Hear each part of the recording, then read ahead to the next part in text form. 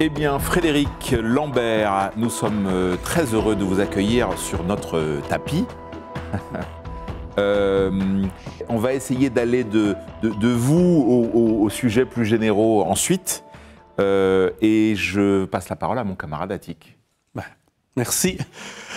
Oui, Frédéric, on va avoir évidemment beaucoup de sujets à développer avec vous, mais j'aimerais bien partir sur la place du récit dans votre parcours, dans votre vie et dans votre recherche. Pourquoi vous êtes intéressé au récit? Qu'est-ce qui vous a amené à ça?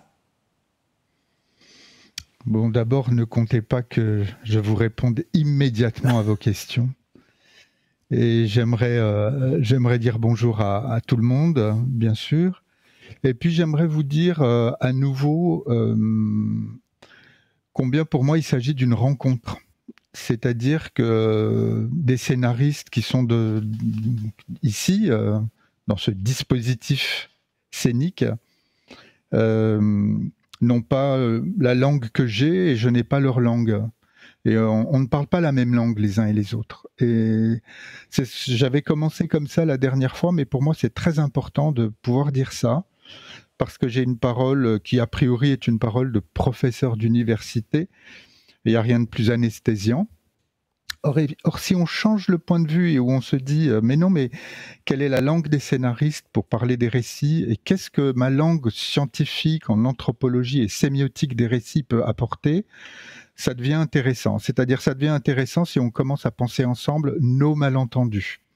Et je tiens à placer le mot de malentendu dès le départ dans la conversation que l'on aura, parce que partir d'un bien entendu, c'est partir sur des formats qui sont mainstream, on va dire, alors que partir du malentendu, ça nous permet les uns et les autres de s'écouter vraiment et de voir quelles sont nos différences et d'entendre la parole de l'autre et ses interprétations. Alors pourquoi cette métaphore? Parce que Paul Ricoeur, dans la question du récit, dit « Il n'y a pas de récit sans l'interprétation du spectateur et sans sa réappropriation ». Et donc, quand on fait un récit, il faut savoir que ce n'est rien tant qu'il n'est pas saisi par le spectateur, par un public, réapproprié, retravaillé ensuite, rediffusé autrement, puisque les récits, on se les raconte toutes et tous en permanence. Donc voilà, je voulais commencer sur cette notion de malentendu, parce que c'est le sujet sur lequel je suis en train de travailler, et que je trouve que partir d'une société de communication comme si toute communication allait de soi, ça serait vraiment rater notre rencontre, tandis que se dire, mais est-ce que vous allez entendre certaines de mes propositions et de mes approches? Est-ce que moi je peux vous entendre? Et en fait, finalement, comment on peut fructifier ce dialogue? C'est là la question. C'est pour ça que j'ai accepté, non sans réserve au début, de mon côté, ce dispositif d'échange, parce que je suis incompétent sur la question scénaristique. Je ne suis pas un professionnel de l'écriture du scénario. Et j'observe les récits. Alors voilà, excusez-moi Attic, j'ai pas évidemment bien fait, j'ai pas répondu à votre question. Bien retenu. Ok, mais maintenant, par contre, je vais répondre à votre question. Dans les années 95, la question du récit a beaucoup occupé, du récit médiatique, a beaucoup occupé l'Université catholique de Louvain, l'Université Paris 2, et on a publié un numéro de revue qui s'appelle la revue Réseau. Ça s'appelait Nos récits. Et c'était simplement pour dire que tous les récits médiatiques qui sont les nôtres, ils ne sont nôtres que si on se les, en effet, que si on se les approprie et si on les transforme. Donc voilà, au début, je pense que la question du récit, c'était essentiellement la question du récit médiatique. pour voir comment on reconfigurait l'actualité dans des petits objets médiatiques qui sont des objets économiques, culturels, sociologiques, anthropologiques, qui sont d'affreux objets qui conditionnent nos manières de nous raconter au sein de la société, qui sont des récits d'information. Et donc voilà, au début, c'est pour travailler sur les récits d'information que je me suis intéressé à la question du récit. Et il y avait un observatoire du récit médiatique à l'Université catholique de Louvain, qui était d'une grande qualité. Ils ont publié beaucoup de textes, mais récit médiatique. Et puis, dans les années 2000, et vous m'interrompez si je suis trop long, dans les années 2000, dans les arènes numériques, le récit a été diffracté dans différentes scènes, évidemment, et puisqu'on pouvait se saisir plus facilement de l'objet récit, on pouvait le restituer, on pouvait le modifier, on pouvait le ridiculiser. Et donc voilà, dans les années 2000, avec la culture numérique, je pense que la donne anthropologique du récit a été modifiée. D'accord. Alors peut-être qu'il y a comme on en est à la phase introductive, il y a une autre question qu'on souhaitait aborder avec vous pour que ce soit clair entre nous. Qu'est-ce que votre approche, elle est d'abord anthropologique. Qu'est-ce que l'anthropologie? Je crois que c'est une question sur laquelle vous vouliez nous apporter quelques éclairages. Alors, à l'origine, moi, je fais de la sémiotique, mais il y a plein de sémiologies. Roland Barthes a eu cette merveilleuse phrase dans La Leçon, qui est son texte inaugural au Collège de France. Il dit « ma sémiologie ». Et en fait, la sémiologie, c'est pas un dogme, c'est pas un outil méthodologique définitivement arrêté, c'est une science sociale en devenir, à l'écoute des objets qu'elle observe. Et la sémiologie, c'est la science des signes au sein des sociétés. C'est-à-dire que la sémiologie, elle interroge toujours les objets du point de vue du politique. Parce que c'est pas seulement la vie des signes, c'est comment ils s'activent, comment ils sont échangés, comment ils sont entendus, partagés au sein des espaces sociaux. Et donc, un récit, obligatoirement, c'est toujours quelque chose de politique pour un sémiologue. Et c'est vrai que vous avez nommé, vous avez été, enfin je vous trouve très courageux, puisque vous nommez votre session Anthropologie des récits, c'est ça? Fonction anthropologique du récit. Fonction anthropologique du récit. Et ouais, il y a tellement d'anthropologies différentes que, en effet, je tenais à dissocier deux anthropologies en fait. De manière très caricaturale, et après on pourra affiner, mais l'anthropologie au début c'est un outil colonial. C'est Marcel Mauss, sa première chaire d'anthropologie, c'est observer les sociétés primitives. Et sa chaire d'anthropologie, l'école des pratiques des hautes études en sciences sociales, 1900, c'est observer les sociétés primitives. Donc c'est l'homme blanc, je me dis bien l'homme, et pas la femme, c'est l'homme blanc, européen essentiellement, qui va observer ces sociétés primitives, ces sociétés des mondes non civilisés. Et l'anthropologie regarde ces croyances comme étant des croyances très souvent fétichistes et totémiques, et pense toujours que le croyant qui est dans la société primitive est un croyant obnubilé par les objets qu'il érige comme des objets religieux. L'autre est toujours stupide en anthropologie coloniale. L'autre est toujours un croyant. Mais il y a une forme d'anthropologie coloniale pour penser les publics aujourd'hui. C'est-à-dire qu'il y a une fabrication de l'ignorance des publics dans la manière de penser les publics aujourd'hui qui renvoie un peu à cette anthropologie coloniale. Et puis il y a un homme assez génial, mais que j'ai interviewé avec Umberto Eco et Georges Didier Huberman dans un petit livre qui s'appelle L'expérience des images. Cet homme que j'aime beaucoup, c'est Marc Auger. Alors excusez-moi, je fais comme dans mes cours. je présente la couverture du livre, mais le livre, c'est quand même un objet important. Hein, voilà, ça a des pages, c'est génial, on peut le sentir. Voilà. Et Marc Auger invente tout d'un coup ce travail pour une anthropologie des mondes contemporains. C'est-à-dire qu'il dit non, on va devenir nos propres anthropologues. C'est-à-dire qu'on change totalement de paradigme et ce n'est plus une anthropologie coloniale qui porte les travaux de l'anthropologie aujourd'hui, c'est une anthropologie des mondes contemporains, c'est-à-dire qu'on va observer quels récits on échange entre nous, pourquoi on se raconte certaines histoires, pourquoi le cinéma ressemble à cela aujourd'hui. Et donc, c'est ce changement de regard qui compte évidemment. Et les sciences sociales, vous me dites si ça... Dès que vous me dites, vous m'interrompez. Bien sûr, mais, ok. Mais ce qui est génial, c'est que non seulement il y a une anthropologie des mondes contemporains, mais les sciences sociales aujourd'hui sont réinterrogées par les cultural studies, les media studies, les gender studies et les post-colonial studies, c'est-à-dire ces sciences sociales qui ne peuvent être parlées que par les auteurs qui ont une autorité parce qu'ils connaissent le terrain dont ils parlent. Les femmes vont pouvoir parler du discours qui les contraint, gender studies.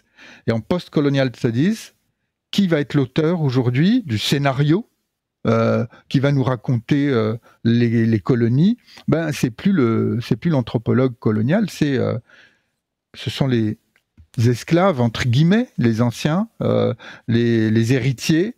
Et tout d'un coup, la parole est distribuée autrement. Et c'est dans le hashtag MeToo, vous savez très bien que les récits aujourd'hui sont distribués autrement. Parce que il n'y a plus un regard de haut, colonial, macho. Encore une fois, j'exagère, hein, mais il y a un regard partagé sur la scène de nos récits où la parole est de plus en plus prise par les auteurs qui ont l'expérience des sociétés dont ils parlent. Donc voilà la modification profonde, je pense, voilà la modification anthropologique des récits aujourd'hui. Les auteurs ne sont plus ceux des mondes colonialistes où je retrouve plus le mot, c'est bizarre, des mondes machos, quoi. Enfin, des mondes, c'est plus l'homme non plus seulement qui parle, et tout d'un coup la parole des femmes et la parole des colonisés ou des post-colonisés a son importance. C'est-à-dire que on pourrait dire que la parole des ex-victimes des autorités de naguère qui racontaient leurs propres récits, cette parole-là surgit aujourd'hui sur la scène publique. Et ça, c'est vraiment fondamental. S'il y avait une anthropologie à faire des récits aujourd'hui, dire quelle est l'importance qui est donnée, laissée à ces nouvelles formes de prise de parole au sein de l'espace social. Écoute, comme vous parlez toujours de beaucoup de récits médiatiques, et aujourd'hui, avec cette crise dans laquelle on vit et que tout le monde vit dans une sorte de monde médiatisé, alors, autrement dit, on ne vit que dans le récit en ce moment? Alors, de toute façon, oui, on ne fait que se raconter des histoires. Et on ne vit que dans le récit. Alors, pas que. Mais je dirais que finalement, tout échange social, ça finit toujours par une histoire. Même un texte de loi, ça devient un film de fiction. Et donc, le récit, c'est cette forme absolument incroyable qui nous permet d'échanger entre nous sur les questions fondamentales qui fait que nous pouvons vivre ensemble, finalement. C'est cet être ensemble qui est dit à travers le récit.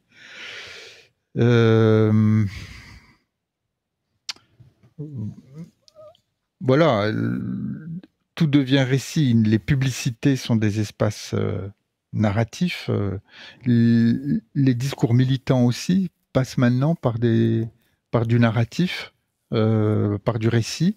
Et je dis, bon,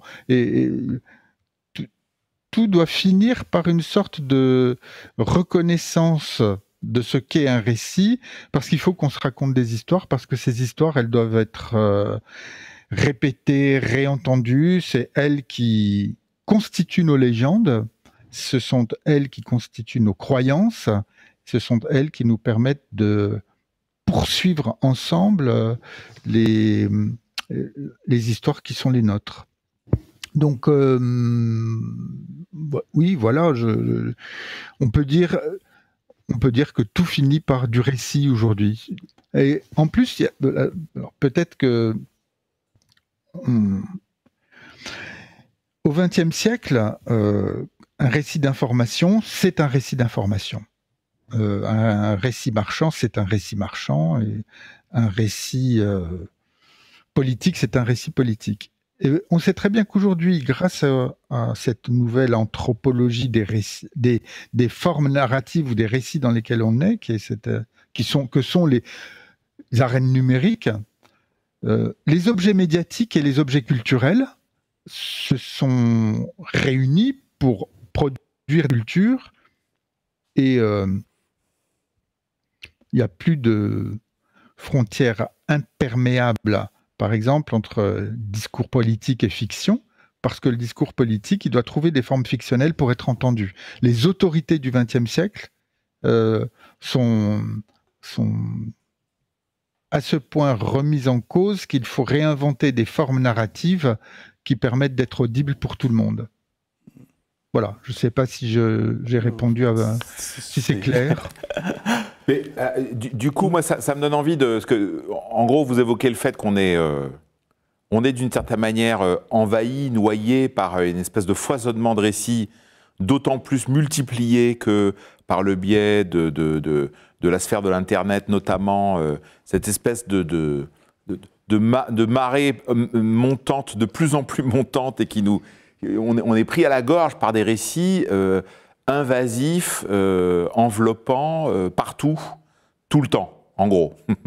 Et du coup, la question, c'est au milieu de cette espèce d'invasion narrative implicite, à quoi ça sert de raconter des histoires? Est-ce que ça sert encore à quelque chose de tenter, là, dans la peau du scénariste, hein, de tenter de raconter des histoires?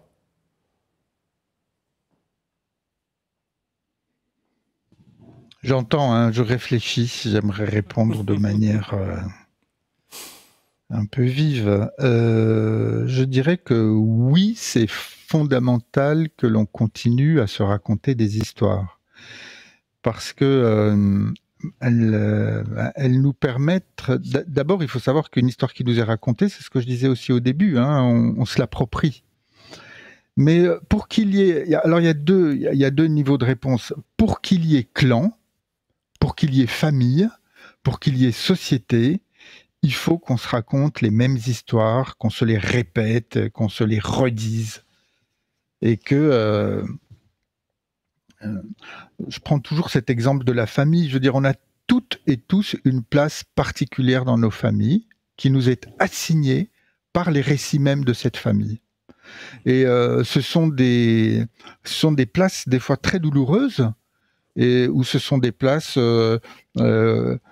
qu'il est très difficile de faire bouger. Hein. Dans le récit familial, c'est extrêmement difficile de faire évoluer un récit familial une fois qu'il est installé.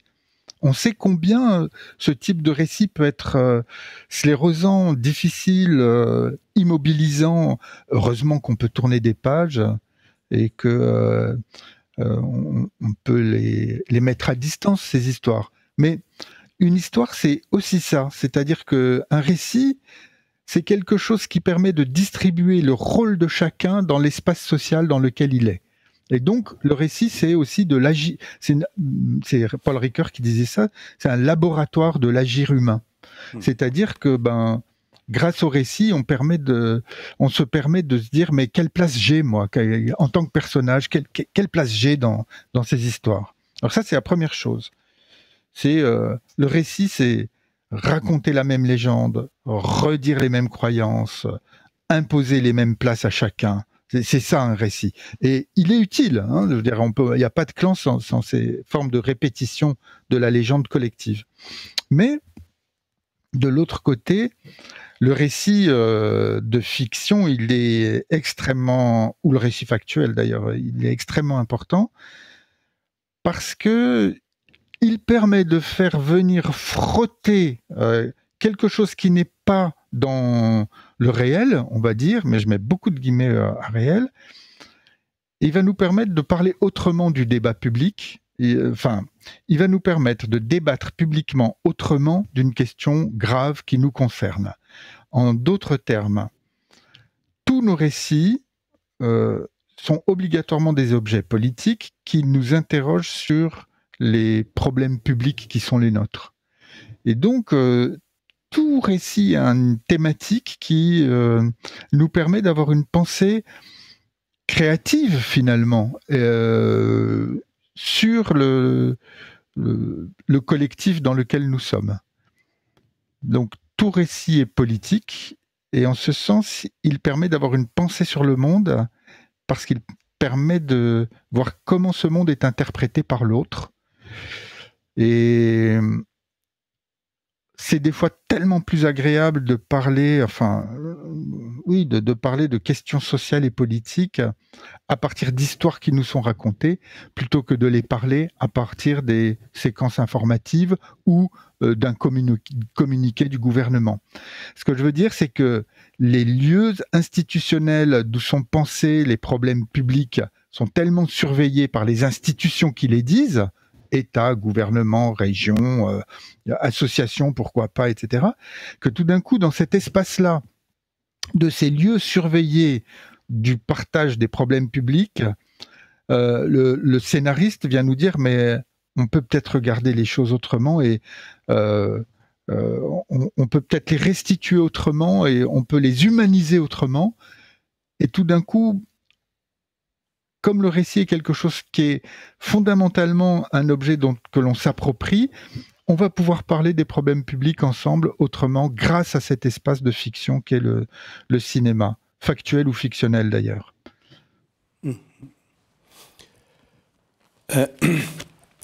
Oui, d'une certaine manière, ce que vous dites, c'est on est condamné à raconter des récits, d'une certaine manière. Ce n'est pas qu'il faut, mais on est condamné. D'une certaine manière, on peut dire que voilà, je raconte donc je suis. Les sociétés, les familles, partout, nous sommes condamnés. Moi, je suis assez d'accord avec votre formule. Ouais. C'est-à-dire que on ne peut pas être. Imaginez qu'on soit dans une tribu qui ne parle que par énoncé juridique ou énoncé d'information. C'est impossible. Très vite, il faut que chacun prenne rôle, ensuite qui est un thème, qui est aussi une temporalité du récit, enfin tout ce qui constitue l'habitus du récit. Oui, on est condamné à se raconter des histoires, mais c'est pas une condamnation grave. Ce qui est grave, c'est que il y a des histoires qui sont des histoires de pouvoir, mais heureusement, il y a des récits qui viennent les contrer. Donc, il y a bien une bataille de récits. Là. La scène anthropologique devant laquelle on est, ce sont des batailles de récits. Et le fake news fait partie de ces batailles de récits, évidemment. Hein. Donc, oui, mais ce sont des récits. Oui, on est condamné à échanger entre nous par des récits, dans la famille aussi. Hein. Oui. Alors, oui, à part le récit, souvent, vous rapprochez le récit avec la croyance. Souvent, notamment dans votre livre que j'aime beaucoup, et grâce à ce livre que je vous ai connu il y a quelques années, je sais bien, mais quand même, cette formule magnifique de Manoni. Donc, dedans, vous dites justement cette phrase, que la croyance, c'est avant tout être lecteur et acteur d'un récit. Grâce au langage, appartenir à une communauté, ce que vous venez de dire. Donc, autrement dit, on est aussi condamné à croire.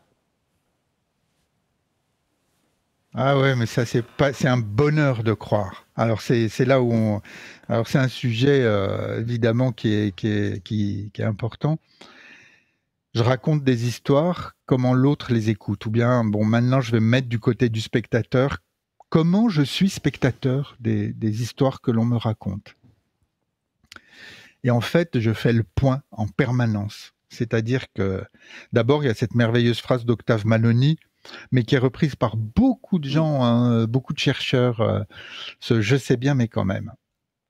Quand je vais au cinéma, quand j'accepte que l'on me raconte une histoire, je sais bien qu'il s'agit de langage, je sais bien qu'il s'agit de choix esthétiques, je sais bien qu'il s'agit d'une distribution de rôles où chaque personnage est en relation avec les autres, certains positifs et certains négatifs, etc. Je sais bien en plus que c'est une reproduction et que l'image n'est pas la réalité. Et tout ça, je le sais parfaitement. Néanmoins, enfin, en tout cas pour moi, je vais pleurer assez facilement au cinéma. C'est-à-dire que je suspends mon incrédulité et j'accepte d'être spectateur d'un récit dans sa totalité. Il y a une sorte de confiance, de me mettre en vacances. Il y a une confiance vis-à-vis de celui qui me raconte l'histoire, et je me mets en vacances de tout ce qui pourrait me dire, mais attends, ah oui, mais ça, il l'a choisi, mais comment il fait pour, et qu'est-ce qu'il utilise pour me raconter son histoire. Donc ça, c'est vraiment quelque chose d'assez merveilleux, c'est pouvoir être au cinéma et croire. Mais croire, ça ne veut pas dire être un imbécile, comme beaucoup de gens veulent nous le faire croire. Croire, c'est être intelligent. C'est-à-dire qu'à tout moment, je peux me mettre en retrait de ma croyance et au contraire, être à l'écoute de ce qui se construit pour me raconter une histoire. Et alors, il y a une intelligence aujourd'hui des publics et du spectateur qui en même temps peut adhérer à la proposition qu'on lui fait momentanément, par bonheur, par vacances, entre guillemets, c'est-à-dire je me mets en vacances d'un regard critique, et j'accepte ce récit, je plonge dedans, j'oublie tout ce qui est tout son artisanat, et je pense que le récit tombe du ciel du réel. J'oublie le savoir-faire technique, scénaristique, alors que je sais très bien qu'il est là, ce savoir-faire technique et scénaristique, et ça c'est merveilleux. Et puis de temps en temps, enfin, je pense qu'aujourd'hui les publics, ils ont une véritable intelligence pour penser les artisanats qui ont été à l'origine de la production du récit qui m'est fait. Et je fais le point sans arrêt, comme ça. Donc, c'est ce qui me fait, c'est ce qui me fait dire que un récit est un objet qui doit être pensé comme un objet intelligent et pas du tout comme quelque chose qui doit aspirer l'attention d'un public. Et si vous ne mettez pas des touches d'intelligence à votre public à l'intérieur de votre récit, si vous le construisez immédiatement comme une sorte de caisse de résonance, comme un croyant qui n'aurait pas la possibilité de penser le récit, je pense qu'il y a quelque chose de faux qui se joue, mais ça c'est encore une autre histoire. Quel est le mécanisme de cette croyance? Ça, vous venez de décrire, bien sûr, par rapport à les médias, etc., mais aussi dans un film, mais sur le plan, comment dirais-je, anthropologique. À quel point nous avons besoin de cette croyance? Et quel est son mécanisme?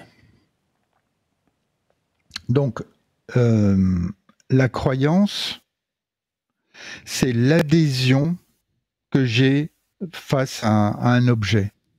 C'est pas l'objet lui-même, c'est le mouvement que j'ai pour aller vers cet objet. Donc la croyance, c'est pas l'objet, c'est pas le scénario lui-même, c'est pas l'objet filmique, c'est le fait que j'accepte d'adhérer à cette histoire que l'on me raconte momentanément pour me permettre d'être dans ma société. Donc, ouais, bon, c'est ce que je pourrais vous répondre. Oui. Je sais pas Donc, ce que je voulais savoir, c'est est-ce, par exemple, dans les récits factuels ou les récits fictionnels, lesquels nous amènent plus vers cette croyance?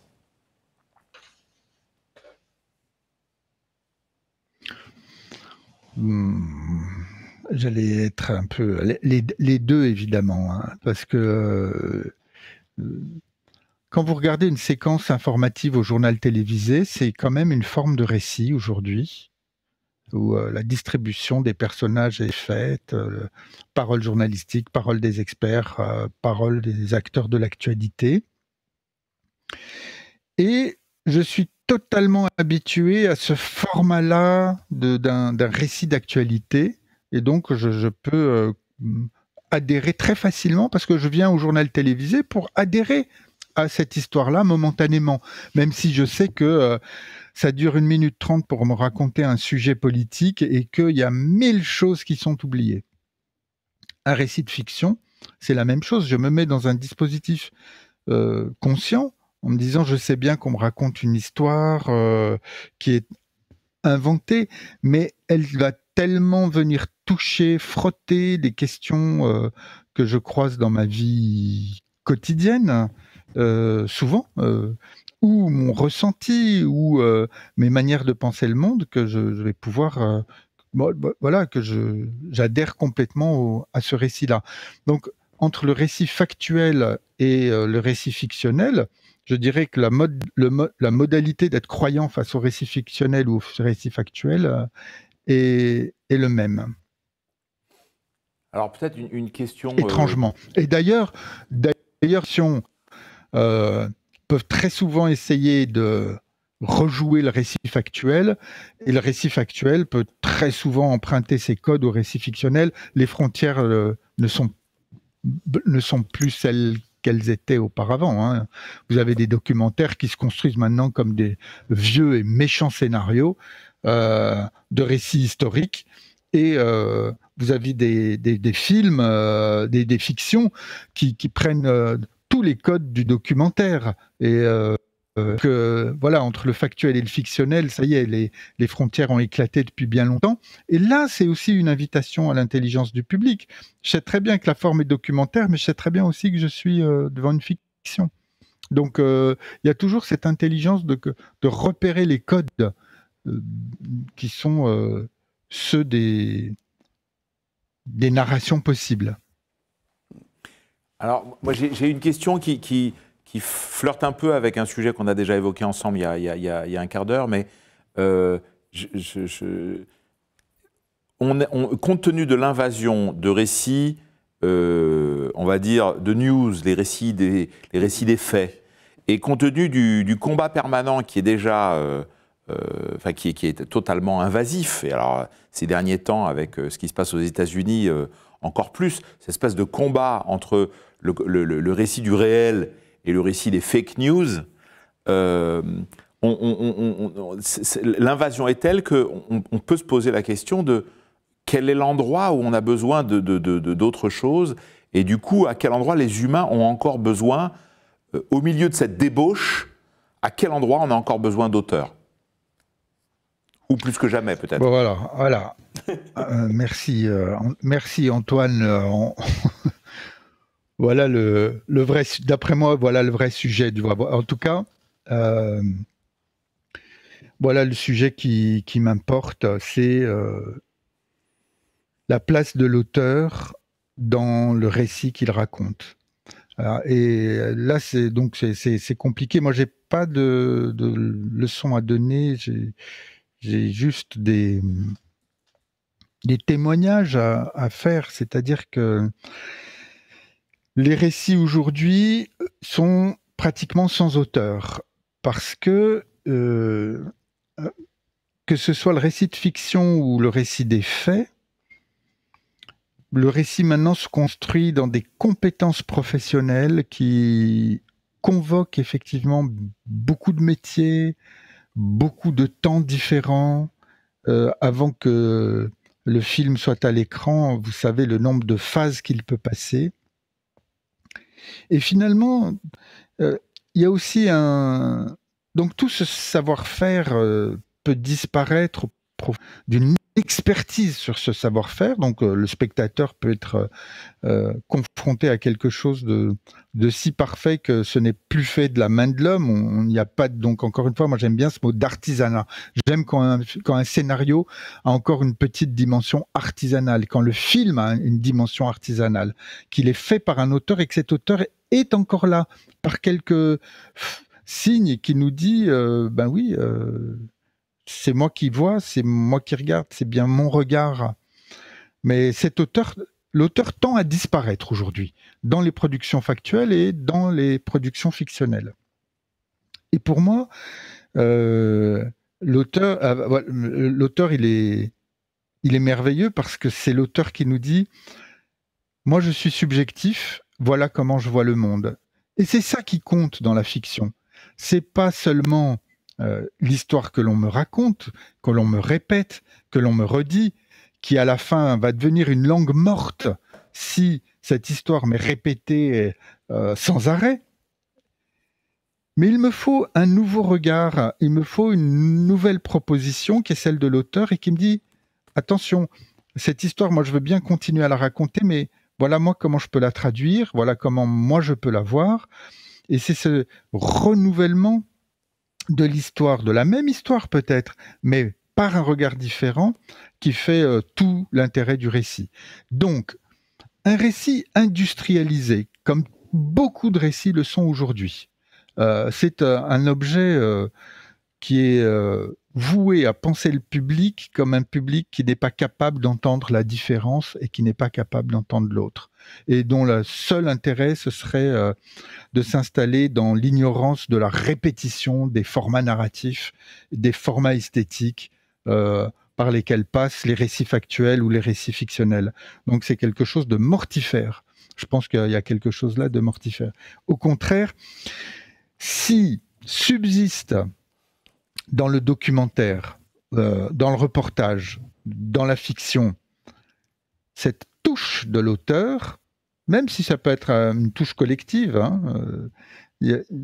alors il y a la subjectivité qui rentre en place et c'est cette subjectivité-là qui rend les choses intéressantes.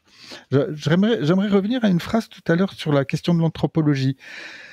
C'est Vivieros de Castro qui dit « S'il y a quelque chose qui revient de droit à l'anthropologie, ce n'est pas la tâche d'expliquer le monde d'autrui, mais bien celle de multiplier notre monde. » Et l'auteur, c'est celui qui multiplie notre monde. C'est pas celui qui l'aplanit dans le mainstream et dans la même configuration permanente.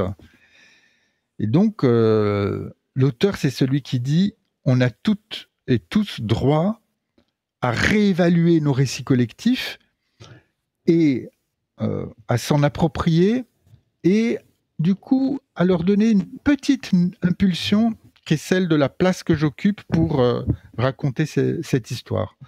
À partir de là, l'auteur, il est effectivement important.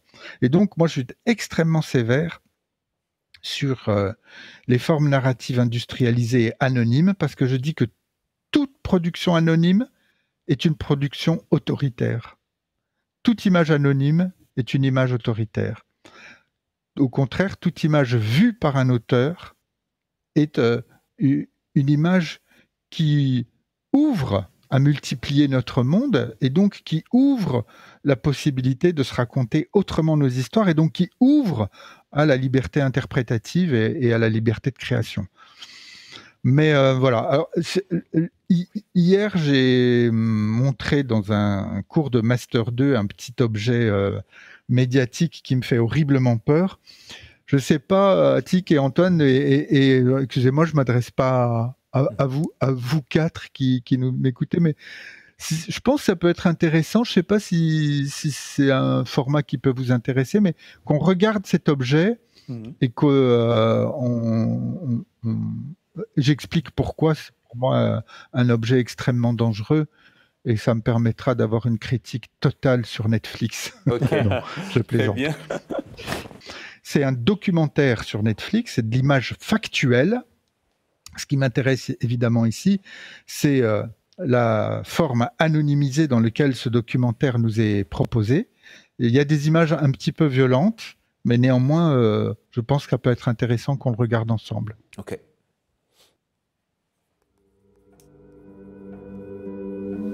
يلا ما تعزمين ماما مو؟ ايوه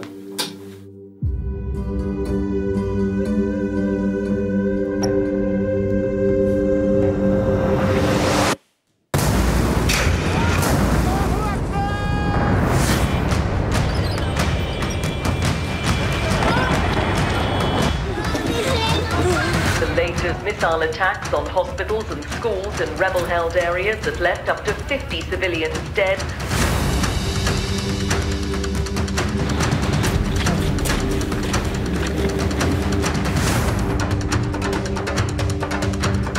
كدفاع مدني صعب القبعة البيضاء اللي أول الناس بيكونوا موجودين حالة القصف.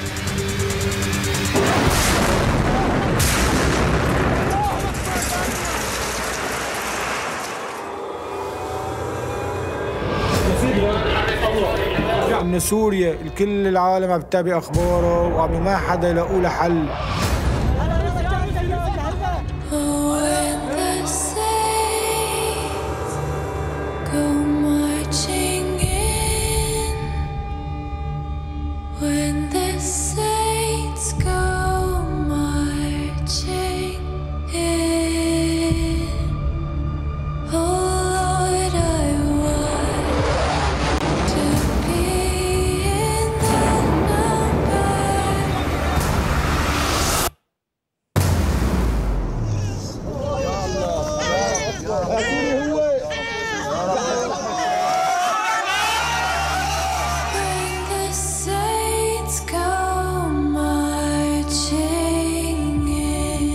شعارنا أولاً وأخيراً نحن كدفاع مدني فمن أحياها فكأنما أحيا الناس جميعاً.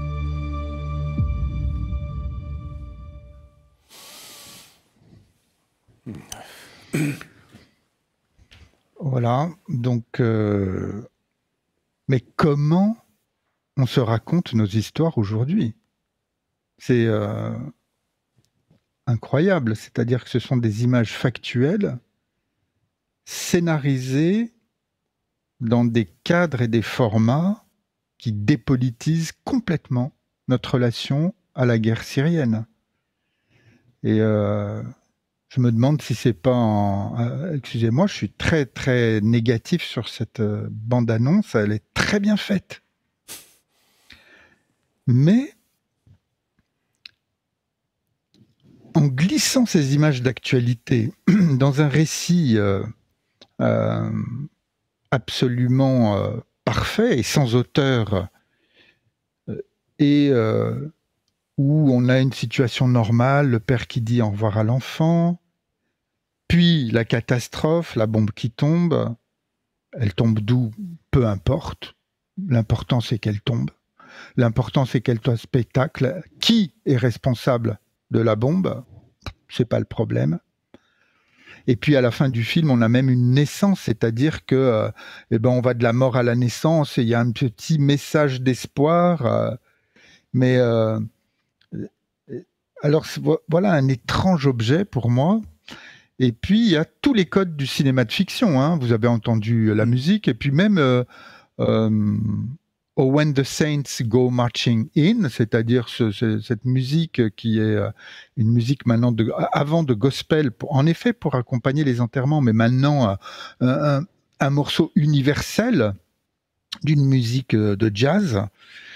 Tout est fait pour qu'il n'y ait plus de public non plus, mais une masse anonyme de spectateurs lissés par une bande-annonce qui fait un récit lui aussi totalement lisse et moyen, dans lequel la pensée politique et la subjectivité d'un auteur regardant la guerre n'est absolument plus là. Donc le le ralenti, le gros plan. Et donc, pour se raconter ce qui se passe en Syrie, c'est comme ça qu'on se raconte nos histoires? C'est ça la question que je pose. C'est-à-dire qu'on passe, on est convoqué en tant que spectateur de films de fiction pour voir nos questions politiques fortes. Ça, c'est le côté négatif.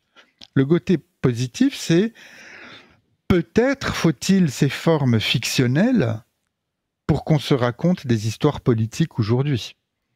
Mais quand je sais comment l'Europe a réagi à la guerre en Syrie, comment on n'a absolument pas soutenu le peuple syrien, comment on l'a laissé s'enferrer dans des histoires terribles, je pense que nos récits, finalement, sont un peu anesthésiants quand même quand ils deviennent ces produits industriels anonymes qui ont un savoir-faire parfait sur le narratif et le récit, mais qui ont oublié totalement une vision d'auteur qui, du coup, permettrait de politiser le regard, puisqu'il y aurait subjectivité et donc point de vue à avoir sur un tel sujet. Donc vraiment, je suis très très sombre et critique sur ces industries du faire croire. Je ne dis pas que le public n'est pas intelligent et qu'il ne sait pas se retirer de cela, puisque 5 minutes après, je peux être en train de lire mon journal sur la question syrienne. Mais tout de même, on peut se poser la question de ces formats-là. Alors, merci pour ça. On peut réagir, hein, on peut... Oui, bien sûr. Bien sûr. Moi, je partage à 100% ce que vous venez de dire. Hein, c'est vraiment utiliser les codes d'un cinéma de genre, d'un cinéma d'action extrêmement directif, comme si c'était pour ne plus ouvrir une porte à la sensibilité de celui qui porte le regard, quoi. Alors moi, je vous interromps, Antoine, pour faire bosser Guillaume. J'aimerais bien la diapo 152. Ça va nous permettre de... Je suis sûr que c'est vers là aussi que vous voulez aller. Enfin, peut-être pas d'ailleurs. Mais excusez-moi, je vous aide un peu brutalement. Mais Guillaume, ça serait pas mal qu'on ait la diapositive de Marc Auger. Ok, donc je lis le texte. Toute mise en fiction identifiable est une amorce de libre pensée par rapport aux représentations de l'imaginaire collectif. Et en fait, ce qu'on vient de voir, c'est un imaginaire collectif. Et on n'a pas de mise en fiction identifiable. Donc, j'ai pas vraiment de libre pensée devant un objet aussi bien fait, aussi bien commercialisé, aussi anonyme que celui qui m'est proposé pour Casque Blanc. Et je sais pas, mais il y a un tout petit texte de Marie-Josée Mondzin dans L'image peut-elle tuer que je trouve vraiment hyper intéressant. Alors, qui dit cela, je me permets de le lire. Si la construction du regard est un devoir politique, donc la construction du regard, il n'y a que l'auteur qui peut proposer la construction du regard. Dès lors, quand cette construction existe, aussitôt, tout spectacle est mesuré à l'aune de la liberté qu'il donne. Un auteur qui est présent à l'intérieur du récit qu'il donne, et je ne parle pas forcément de forme autobiographique, mais de forme subjectivée pour penser et représenter le monde, alors il donne une liberté face au spectateur. Mais qui construit le regard sinon celui qui donne à voir? Donc, elle continue, il faut bien reconnaître alors que le producteur de l'image est responsable de cette production. Partant de là, chaque spectacle met en jeu la liberté du spectateur en fonction de la place qui lui est donnée face à l'écran par le cinéaste ou le vidéaste. Plus cette place sera construite dans le respect des écarts, ce sont les écarts dont je parlais tout à l'heure, c'est-à-dire la multiplication du monde, plus les spectateurs seront en mesure de répondre à leur tour d'une liberté critique dans le fonctionnement émotionnel du visible. C'est sans doute en ces termes qu'il faut aborder l'éducation des regards. Mais moi, je trouve que la bande-annonce qu'on vient de voir, c'est vraiment pas un objet qui permet d'éduquer le regard et l'intelligence, à moins de prendre le temps d'analyser sa perfection. Excuse-moi, Antoine. Je suis absolument d'accord. Alors, pour clore cette séquence passionnante, moi j'aurais envie de te demander à quoi sert dans le contexte, là on n'est quand même pas dans le contexte des années 80, des années 90, on est dans un contexte extrêmement chamboulé. Dans ce contexte-là,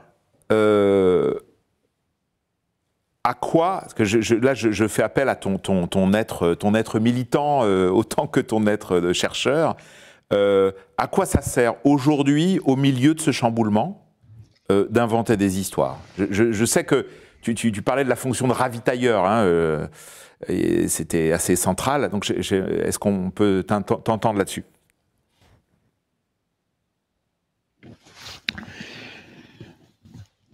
Bon, je pense que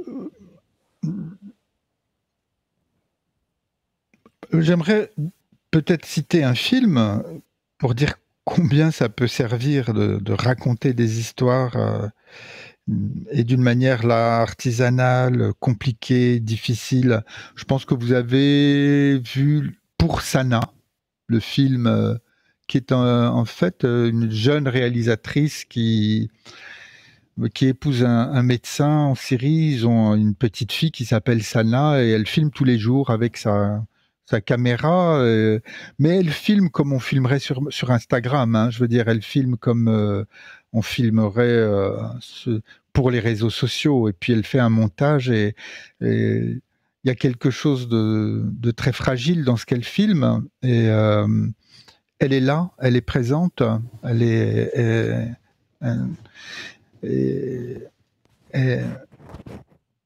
humaine.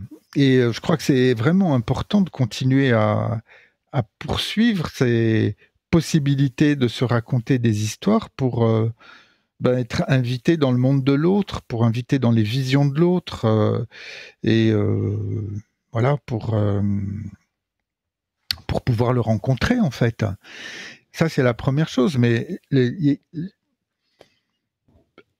y a des, vous savez, il y a des productions très industrielles qui nous permettent aussi de débattre politiquement de questions fortes, hein. Donc, je rejette pas non plus tout ce qui est...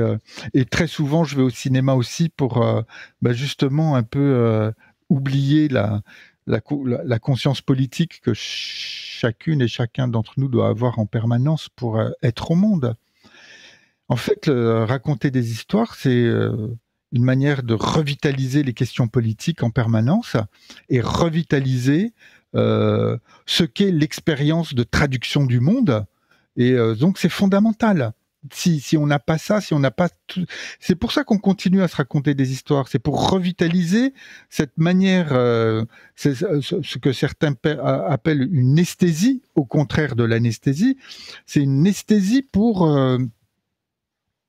dire mais comment on va continuer à être ensemble et comment on va continuer à se raconter nos histoires ensemble et comment mon histoire elle peut être entendue par quelqu'un et comment tous nous sommes des traducteurs et il faut apprendre à s'entendre. Mais si tout ça est annihilé dans une forme industrielle et conventionnelle, encore une fois, il y a quelque chose qui peut devenir un peu dangereux. J'aimerais bien la diapositive de OG 180, parce qu'il y a un mot dans cette diapositive que j'aime beaucoup dans ce texte. Vous me direz quand vous l'avez, parce que moi je l'ai pas à l'écran. Oui, on l'a. Voilà, c'est le mot résistant. Qui seront demain les résistants? Tous ceux qui, ne renonçant ni à l'histoire passée, ni à l'histoire à venir, dénonceront l'idéologie du présent dont l'image peut être un relais puissant. Tous les créateurs, tous les rêveurs enfin, assez habiles à cultiver leur propre fantasme pour tourner en dérision intime le prêt-à-porter imaginaire des illusionnistes du tout fictionnel.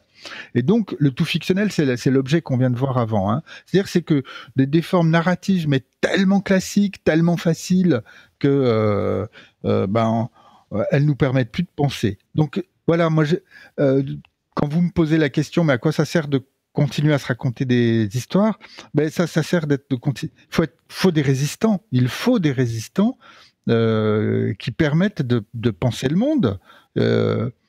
Et dans les nouveaux formats anthropologiques qui sont les nôtres, c'est-à-dire où chacune et chacun peut avoir la parole. Et les réseaux sociaux ont quand même ça, nous apportent ça, hein, cette nouvelle forme anthropologique des échanges, puisque les réseaux sociaux permettent vraiment une prise de parole différente dans les arènes numériques que les paroles officielles des institutions qui surveillent la parole.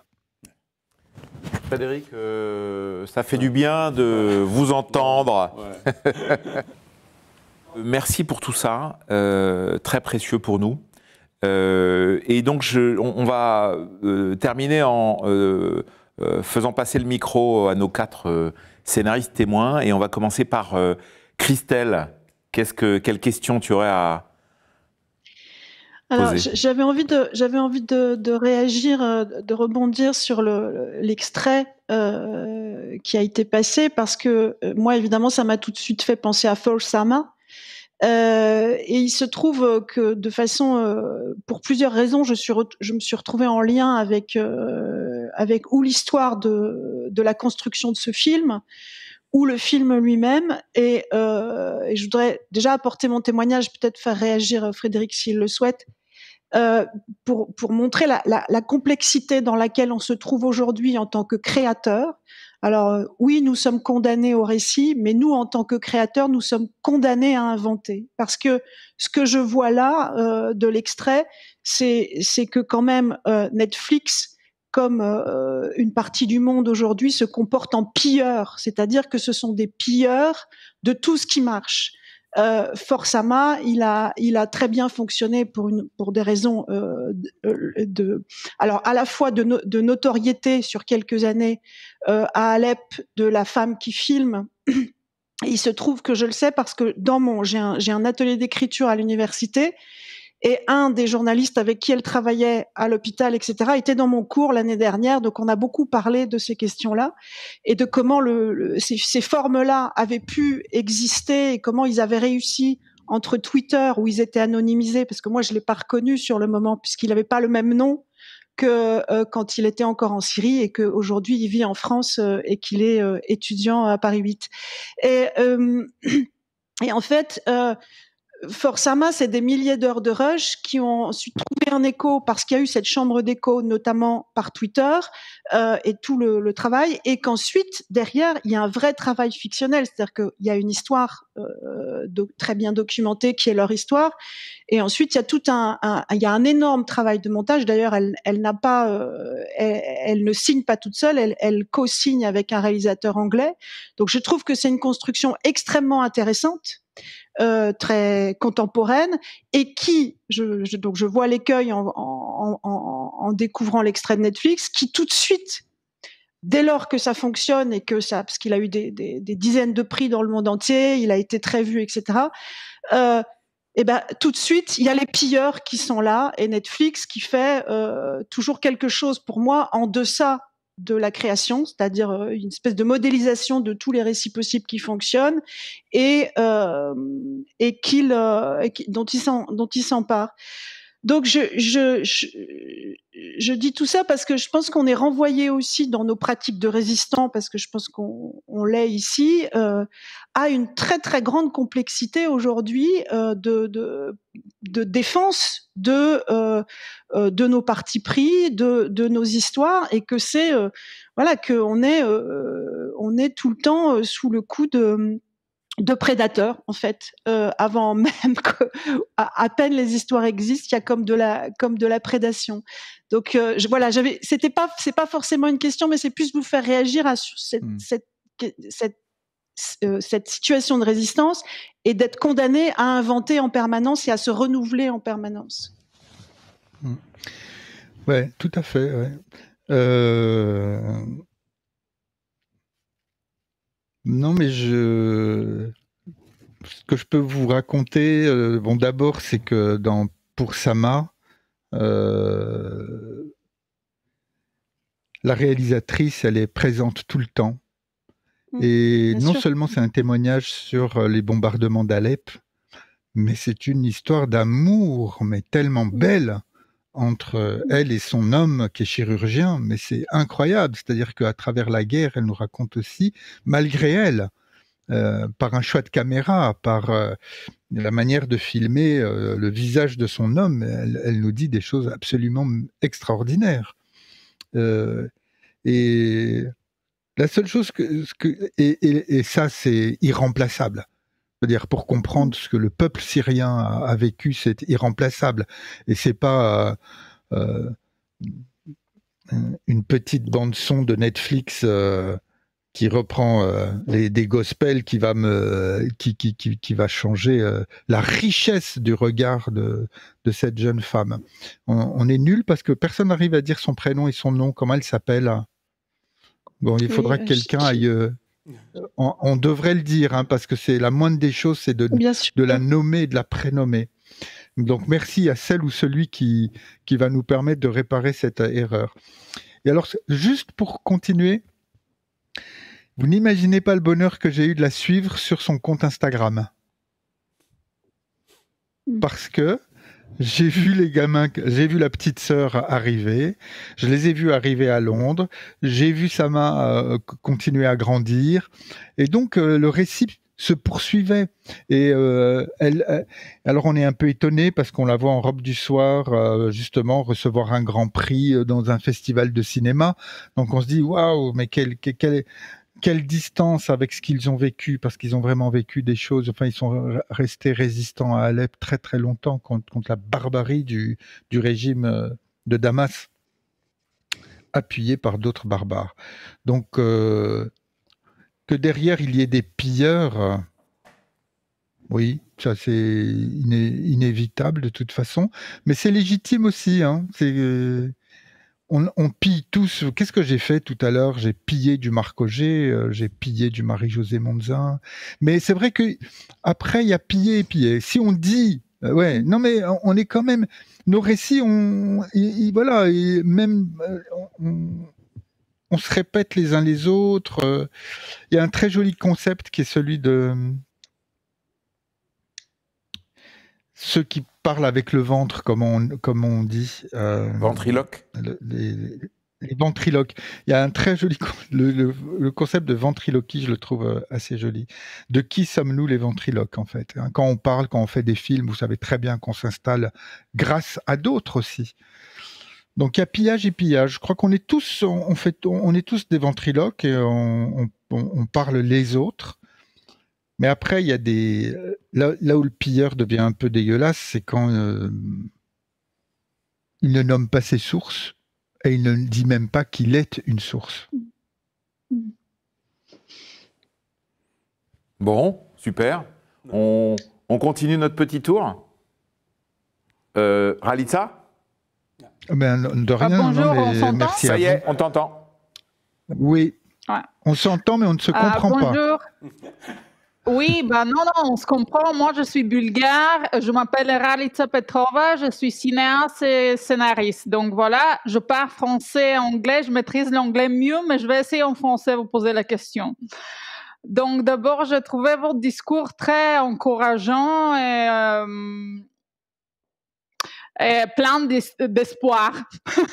Donc, surtout venant oui, voilà, d'un homme. Et bon, je m'identifie beaucoup à ce que vous avez parlé de la... voilà, le besoin d'avoir des histoires différentes, de points de vue différents sur les mêmes narratifs. J'habite en Bulgarie en présent et puis c'est une société très très différente de la société française au niveau démocratie sociale, etc. Donc moi, je voulais poser cette question et bon, c'est un peu rhétorique parce que j'ai mes propres réponses et quelque part vous avez répondu à ça dans plusieurs... vous avez dit plusieurs choses qui quelque part y répondent à ça, mais juste vous faire réagir. Comment cette narrative et ces histoires qu'on va, vous avez parlé beaucoup en fait du brainwashing de la narration et bon l'histoire même. C'est un grand brainwashing. Enfin, l'histoire, historiquement, toujours, le narratif dépend de qui raconte qui raconte le point de vue. Donc, bon, nous, on était 5 siècles, on était, par exemple, la Bulgarie, 5 siècles au-dessus les Ottomans. Vous demandez à un Turc ce qu'il pense de ça, il va vous dire une chose. Vous demandez à un Bulgare ce qu'il pense, il va vous dire le contraire. Donc, comment aujourd'hui se faire entendre, parce que vous avez parlé de voilà, ces nouvelles narratifs qui changent le point de vue de pouvoir quelque part. Donc maintenant, il y a entre guillemets les victimes qui ont la parole, entre gros guillemets, parce que mais pour être plus court. Oui, quand même.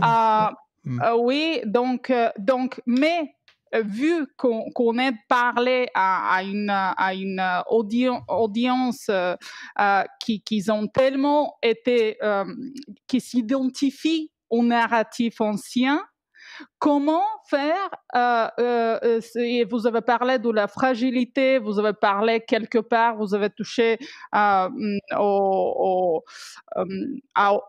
l'authenticité de la voix d'auteur, qui pour moi est la réponse de comment raconter une histoire auquel quelqu'un qui est complètement rigide peut peut-être s'identifier. Et du coup ressentir peut-être une empathie ou je sais pas. Mais voilà comment bridger et s'entendre en fait, parce que nos narratifs nous appartiennent, parce qu'on base notre identité sur ces narratifs qu'on se dit pendant plusieurs siècles. Donc, comment en fait s'entendre, quoi? Comment être ouvert à ces nouvelles narratifs? Voilà. Excuse-moi, je prends plus de temps pour formuler une question qui est peut-être très simple. Mais non, mais c'est tout de même aujourd'hui, je crois qu'il est possible. Enfin, on dit mieux vaut être parlé par soi que par les autres. Et je pense que le scénariste, il doit parler de soi.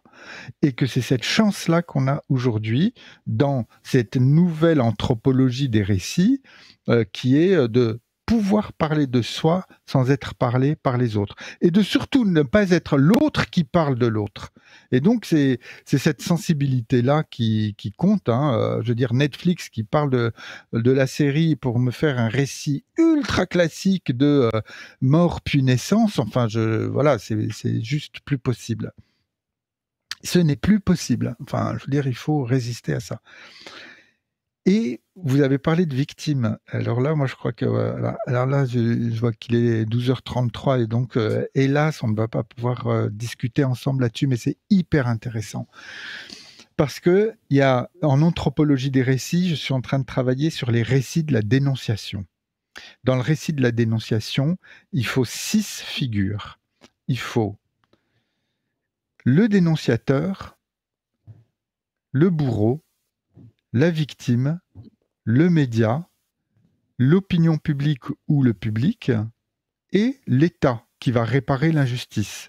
Ça, c'est dans une anthropologie du récit, les 6 personnages qu'il faut, et il faut que chacun de ces personnages soit indépendant les uns des autres pour qu'il y ait une fin heureuse de la dénonciation et que l'injustice soit réparée. Or, aujourd'hui, ce qui est nouveau, c'est que le dénonciateur peut être la victime. C'est le cas de MeToo. Mais au cinéma, c'est aussi un peu cette nouvelle donne de la place de celui qui va raconter l'histoire qui est possible. C'est-à-dire que, voilà, et c'est peut-être... non, je vais pas citer de cinéaste, parce que sinon on est mal barré, mais... il y a cette possibilité aujourd'hui de laisser la victime, de laisser à la victime cette parole. Et ce qui est très intéressant dans les récits populistes, qu'est-ce que c'est qu'un récit populiste? C'est un récit où le dénonciateur convoque l'opinion publique pour dire « je suis toi », se constitue comme victime, donc tout d'un coup agrège trois formes de personnages, alors que justement il faut qu'il y ait une imperméabilité entre les 6 acteurs du récit de la dénonciation. Et pour dénoncer qui? La 6e personne, c'est-à-dire les élites, l'État, les médias et le reste des autres personnages. C'est super intéressant, ces théories du récit de la dénonciation, cette anthropologie des récits de la dénonciation, parce qu'ils permettent aussi de prendre place par rapport à ces questions. Parce que souvent, en tant que créateur, alors là tout d'un coup je m'associe à vous, mais on a envie d'être le dénonciateur, d'avoir cette place de dénonciateur, mais il faut qu'on réfléchisse, qu'on repense cette place de dénonciateur qui des fois neutralise certains sujets, pour venir aussi peut-être un peu occuper la place des victimes que l'on aurait pu avoir dans l'expérience sociale ou dans l'expérience familiale que l'on a eue. Enfin, il y a des choses passionnantes à penser sur cette notion de victime que vous évoquiez. Merci. Ok, super. Bon, super. Merci à vous. Mathieu, tu continues? Oui, bonjour, je voulais juste... Alors, je ne suis pas tout à fait sûr de ma question, mais je vais essayer de tâcher de formuler une question claire. En fait, hier, on a entendu une intervenante qui disait quelque chose de presque inverse, en fait, de l'idée de se méfier. Par ailleurs, je suis tout à fait d'accord avec vous, des produits industriels anonymes qui sont en fait autoritaires. Et elle disait, en fait, ce sont précisément ces mêmes formes qui, parce qu'elles sont industrielles et parce qu'elles sont connues de tous, qu'elles permettent en fait d'inclure tous les publics dans un débat qui est public. Et je trouve ça très intéressant de dire que là, on a un problème d'interface, en fait. On a besoin de cette interface pour produire des écarts, pour arriver à une forme de liberté que vous disiez sur la liberté de l'auteur et aussi produire des effets de liberté chez le public. La question que je veux vous poser, mais le problème, c'est que cette interface, est-ce qu'elle est vraiment codifiée et est-ce qu'elle est commune? C'est-à-dire que, comment on la reconstitue? Elle est où, en fait? Elle est située où? Avant, on avait des codifications rigides, rhétoriques, etc. Aujourd'hui, elle est où, cette interface? Elle se situe où? Vous voyez ma question? Ben, je la vois très bien, mais je suis totalement incapable d'y répondre. L'interface, elle est réinventée par chacune et chacun d'entre vous dans la manière d'écrire, dans la manière d'inviter à penser l'histoire que vous avez à faire. Donc, je comprends très bien ce que vous dites. Avant, il y avait... La subjectivité était codifiée. Et aujourd'hui, la subjectivité, ou les formes esthétiques d'une subjectivité, et donc d'une manière de dire « je suis en train de traduire le monde, voici le monde tel que je le vois, et comment vous le voyez ?» point d'interrogation. C'est en train d'être totalement réinventé à cause de ces images qui sont... ces milliards d'images sur les réseaux sociaux qui viennent se brouiller. Vous savez bien que nous, cinéastes, scénaristes, vous ne pouvez pas concevoir une image sans savoir qu'il y a l'image au musée, l'image au journal télévisé, et l'image sur Instagram, et on est obligé de naviguer tout ça, et ce sont les nouvelles images qui sont en train de se constituer. Je suis incapable de vous dire, et heureusement, quelles seront non pas les grammaires de la subjectivité de demain, mais quelles seront les formes de ces cinémas, non pas d'avant-garde, mais en tout cas qui maintiendront vivant cette résistance à des récits qui s'épuisent à raconter la même chose sous des formes anonymes et autoritaires. Mais je reviens parce que je trouve que c'est très intéressant ce que vous dites au début. Alors, dommage, j'ai pas l'intervention dont vous parlez, donc je ne l'ai pas entendu, mais vous... Intervention d'Anaïs Goudement. Elle a totalement raison aussi. Vous faites très bien de... moi, je suis dans ma position. Elle a raison. En quoi elle a raison?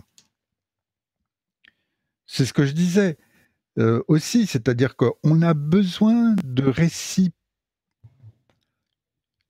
totalement figés, d'une part pour que le clan poursuive son histoire, et d'autre part parce que ces histoires totalement figées quand même permettent de parler non pas à côté des choses, mais des choses. Mais dans la famille, encore une fois, c'est la même fonction. Ne me dites pas que dans votre famille, il n'y a pas une histoire sur vous qui se raconte toujours la même, qui est chiante. Voilà. Enfin, c'est pas possible autrement. Donc, puisque les familles sont constituées de ces histoires, mais elles nous permettent de parler de comment ça circule, ces histoires entre nous dans la famille. Je dirais que c'est un peu la même chose au niveau du social, au niveau du clan, au niveau de la communauté. C'est-à-dire qu'il peut y avoir des récits ultra normés, ultra conventionnels, ultra industriels, mais qui permettent, parce qu'ils neutralisent la question de la traduction et parce qu'ils s'offrent comme des territoires hyper rassurants d'une certaine manière, même s'ils sont dangereux, même s'ils sont... mais ils permettent de rebondir et de parler effectivement de qui sommes-nous dans le clan et quelles histoires on se raconte. C'est un peu ce que je disais tout à l'heure, c'est-à-dire tout récit est un récit politique. Tout récit parle d'un problème public, tout récit vient revitaliser le débat public. Et il y a des récits, il y a des débats publics que je ne peux atteindre qu'en m'installant dans des récits d'une conventionnalité absolue. Voilà. Mais donc, non, je n'ai aucune... malheureusement, je n'ai pas de réponse très claire à vous faire, mais par contre, je trouve que là... L'idée de la grammaire de la subjectivité, c'est quelque chose qui a réinventé toujours, c'est quelque chose qui est... En tout cas, c'est peut-être ce que fait le StoryTANK d'ailleurs, enfin ce qui tente de faire le StoryTANK, quoi. C'est-à-dire à quel endroit on recompose une subjectivité, quoi. Merci. Ouais, on se fait une petite dernière pour la route avec notre camarade Pierre. Ouais. Last but not least. Alors, d'abord, je vous remercie. Vous m'entendez? Oui. Oui, très bien. Oui. Très bien. D'abord, je vous remercie parce que vous réussissez à avoir une parole qui est toujours émue et c'est pas toujours facile quand on traite de récits de le faire et c'est indispensable et ça ouvre un champ, disons, de poétique, de la poétique qui est au cœur de ce qu'on fait et moi, ça m'a beaucoup touché. Je vais faire une petite remarque et puis après, je vais essayer de formuler une question. La petite remarque concerne la bande-annonce de Netflix. L'opération des casques blancs est une opération des services de renseignement britanniques au Moyen-Orient. Donc, la transformation de ça en produit, disons, en récit commercialisé, appelle évidemment en comparaison avec les James Bond. Donc, c'est intéressant qui est aussi le résultat d'un agent de renseignement qui produit de la fiction il y a 50 ou 60 ans. Et la grande différence, il me semble, c'est que la mise en fiction des opérations de renseignement des services britanniques dans les James Bond est ironique.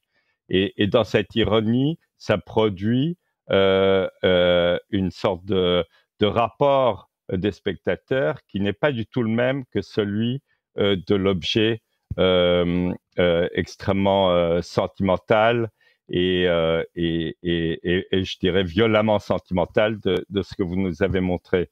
Donc il y a une sorte de glissement qui permet, je trouve, enfin, c'est comme ça que je l'ai reçu en tout cas, le passage d'une époque à une autre et la comparaison entre James le Mesurier qui a pensé les casques blancs et celle de Ian Fleming, elle est amusante à cet égard-là. Mais ça, c'était un commentaire. Le plus, ce qui m'a touché le plus dans ce que vous avez dit, mais m'a aussi posé question. Vous dites à Ralitza, le scénariste doit parler de soi. Et ça, c'est vraiment, je crois, pour nous quatre, vraiment l'essence même de notre pratique. Et je crois qu'on est tous aussi impliqués dans l'accouchement du travail des autres et tous dans notre propre travail. C'est la pierre de touche. Mais alors, ça m'a posé question au terme de fiction que vous utilisez. Parce que ce terme, qui est au cœur de cette comparaison du récit, disons, non-fiction, fiction, documentaire ou fiction et tout ça, me paraît peut-être limitant. C'est-à-dire la notion de fiction, pour moi, est issue du 19e siècle, d'une idée du roman qui est une critique sociale, qui parle de la société. Et effectivement, tout ce que vous nous avez dit aujourd'hui était une sorte d'analyse du récit dans le sens de sa fonction sociale, de sa place dans la société. Mais il y a une autre partie de notre travail qui est centrale, qui est la question de l'intime avec lequel on travaille. Et quand vous dites le scénariste doit parler de soi, ou la scénariste, c'est pas forcément une fonction sociale, c'est pas forcément un visée sociale. Et donc il y a tout un domaine qui s'ouvre là, qui est celui de l'imaginaire et de l'imagination, qui sont des termes que vous n'avez pas utilisés pendant cette heure. C'est-à-dire le récit, il parle de l'intime du scénariste ou du metteur en scène, le récit de cinéma, il va vers l'intime du spectateur. Et dans cette connexion un peu muette et secrète entre des individuels, il me semble qu'il y a une ressource et un gisement de renouveau politique et sans doute à effet social, mais qui fonctionne un peu différemment de la manière dont vous en avez parlé, c'est-à-dire cette essence poétique du travail. Et je sais que dans votre réponse à Ralitza et à d'autres moments dans ce que vous nous avez dit, c'est quelque chose que vous éprouvez très fort. Mais par contre, quand vous l'amenez dans vos analyses, je le sens moins. Je sens plus le politique et le social. Or, cette puissance de l'individu, et moi très souvent dans ma vie, dans ma pratique, j'ai l'impression d'être un peu comme ces poètes de la fin de l'Empire romain qui vivaient isolés et qui continuaient à écrire des poésies dans leur coin, sachant que les barbares étaient en train de mettre toute une civilisation à feu et à flamme. Néanmoins, il y avait une pratique personnelle et intime qui était nécessaire parce qu'elle était salvatrice. Et je pense, notamment pour terminer, je ne sais pas si c'est une question, c'est compliqué à formuler, mais j'essaie de délimiter un territoire pour que vous puissiez répondre si vous y voyez une question. Mais vous avez beaucoup parlé de croyance au début, et je pense que dans cette notion de croyance, il y a peut-être quelque chose qui ferait le pont entre ce domaine de l'intime et de l'imaginaire, qui est quand même au cœur du cinéma, et à ce que doit être, je crois, le cinéma. Nous, dans nos pratiques, on a tout le temps affaire à cette question de qu'est-ce qui est crédible ou qu'est-ce qui est plausible pour le spectateur. Et la réponse, très souvent, et le plausible ne vient pas du social, il vient du personnage, c'est-à-dire de l'intime. Voilà, donc je ne sais pas s'il n'y a pas vraiment de questions, c'est comme Ralitza, mais est-ce que vous avez quelque chose à dire dans sur ce terrain-là, sur ce territoire-là? Bon, non, vos propositions, vos réflexions sont extrêmement riches, mais je pense que c'est normal que je ne puisse pas y répondre parce que la place d'où je parle, qui m'a été assignée aujourd'hui, et une place de sémiologue et d'anthropologue des récits, et c'est une place très limitée. Et vous avez la liberté, le bonheur, la jouissance de pouvoir utiliser d'autres mots que ceux des sciences sociales et de parler d'imaginaire et de parler d'une sensibilité qui est de ces moments absolument merveilleux qui sont l'écriture, quand tout d'un coup elle peut aller justement au-delà du regard qui m'est imposé par ma société et produire d'autres images qui sont imprégnées par du jeu, par du plaisir, et par de l'émotion. Mais ça, moi je peux pas vous en parler, pas ici, pas maintenant, pas de la place que j'ai là. Enfin, bien sûr que j'ai des pratiques d'écriture par ailleurs, hors de l'université, et j'essaye même que ma pratique d'écriture universitaire puisse aussi aller rencontrer ces moments de créativité, donc de liberté, et donc de mauvaise foi par moment, et donc parfois aussi de production d'imaginaire identifié néanmoins. Donc, je ne suis pas compétent pour parler du geste créatif dans l'écriture du scénario, puisque je ne le pratique pas et je n'ai fait aucune étude sociologique ou de terrain pour observer les scénaristes travaillant. Par contre, je retiens le mot d'émotion, et ça c'est sûr.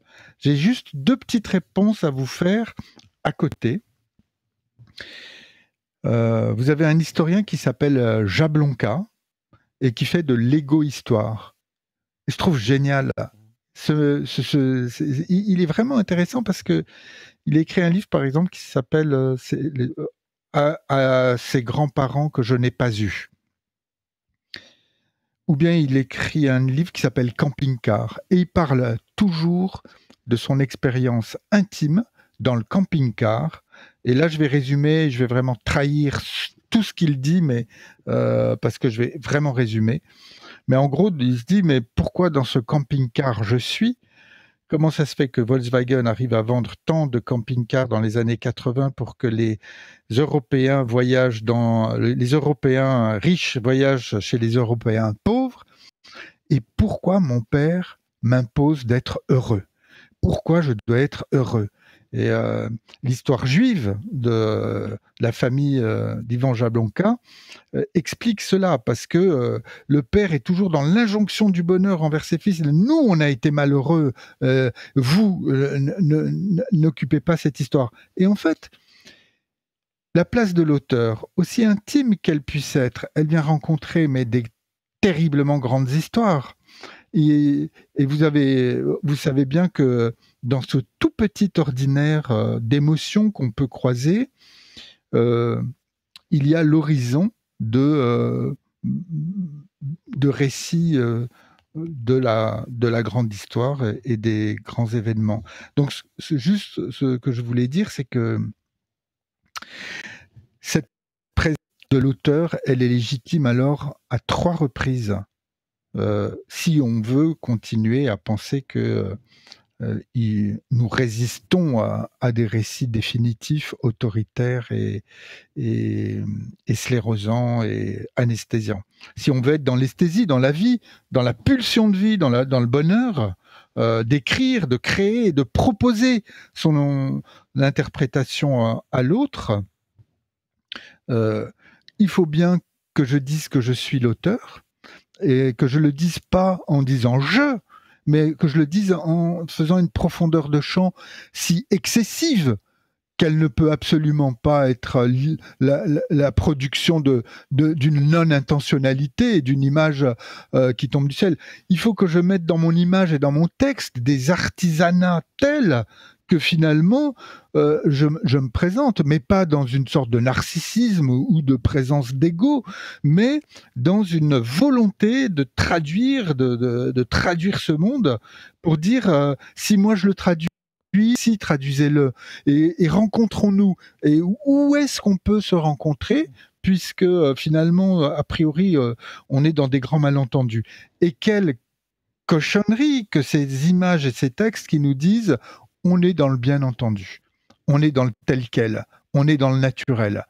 Alors que toute l'intelligence du cinéma et du scénario consiste à dire est-ce qu'on peut se comprendre? Est-ce qu'on peut s'entendre? Est-ce que ma proposition vous convient? Est-ce qu'elle est même pas crédible, mais est-ce que mon imagination peut du coup rencontrer la vôtre? Et là, on est dans le plaisir, dans le désir, dans la créativité et donc dans la vie, quoi.